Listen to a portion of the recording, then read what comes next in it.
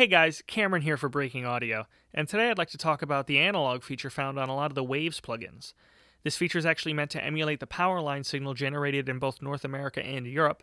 It'd be 60 Hz for North America and 50 Hz for Europe, and this can actually add quite the noise floor to your mixes, especially if you have multiple plugins with this feature enabled. And to showcase that today, I've got two groups of 5 compressors here, one group with it enabled and one group with it disabled. And I'm going to flip back and forth between the two so you can hear the difference. So here it is, enabled.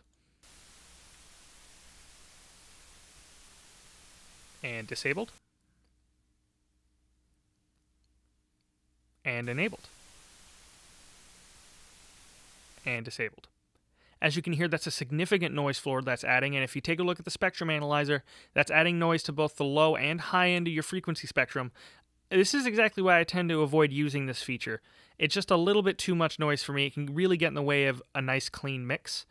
But I'd like to start a conversation about this. I want to hear from you guys about why you may or may not use the feature and why you may or may not like it. So please like, subscribe, and comment. Let's get that conversation going. This has been Cameron with Breaking Audio, and I'll see you guys next time.